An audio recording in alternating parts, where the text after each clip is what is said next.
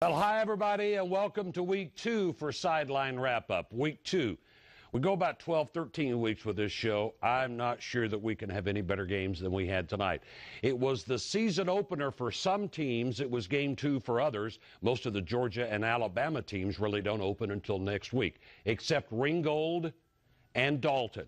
They open tonight at the new Don Patterson Stadium down in Ringgold. Dave Staley and Jim Reynolds called the game on this TV and NewsChannel9.com. Dave, this is the first of a bunch of white knuckler games we had tonight. You had a dandy, big guy. Thanks, Daryl. Yeah, it was a great game. Hi, everybody, and welcome to Don Patterson Field here in Ringgold, Georgia. And we expected, I know we always say this, but we expected a good game.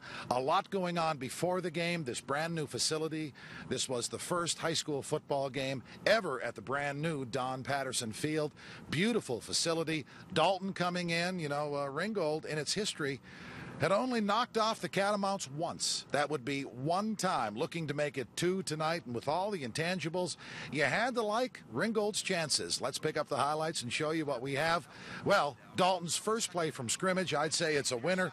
Kelvis Rhodes, the sophomore. We talked about him in the pregame show and also in some of our sideline wrap-up stuff at 6 o'clock. 56 yards gone. It's 7-0, and the Cats have the lead.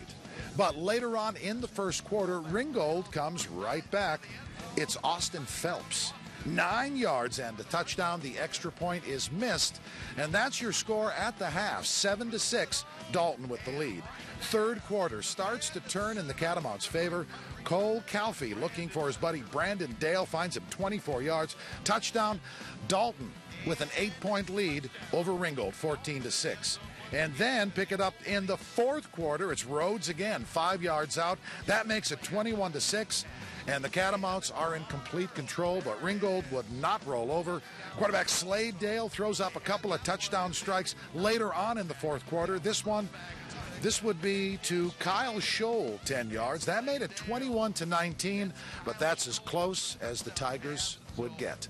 Great game to watch. You certainly got your money's worth, but Dalton continues its domination over the Ringgold Tigers. 21-19 your final. And afterwards, Dalton head coach Matt Land said, "We just had a little bit more in the tank than our rival Tigers." All first games are always your, I don't want to say your worst game, because that's taking credit away from the other team. They played excellent, and we did too, but you make a lot of. And I think tonight you saw two teams that made some mistakes, but you also saw two teams that overcame some mistakes. And, man, thank the good Lord, we wound up with a few more on the board than they did. We did extremely well, but we also have a lot of things. We all made mistakes. I made a big one, and my team, they just picked me up, and we're all together on this, so we all did pretty well.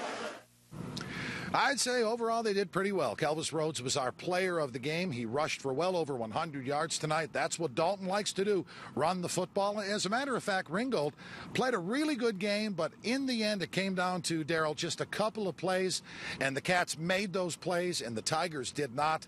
A good start for Dalton right out of the chute, picking up a tough victory. A lot of football left for the Tigers. Great night tonight. I'm sure they would have loved to pick up the victory tonight in the inaugural game here at this brand new facility, but there'll be a lot of cheering in the days and in the weeks to come, because Ringgold has a good team, and this is a great place to not only play football, but to watch a football game. A lot of fun tonight, Daryl. 21-19. Dalton pulls out, as you would say, a white knuckler. Yeah, boy, Dave. Hey, thanks a lot.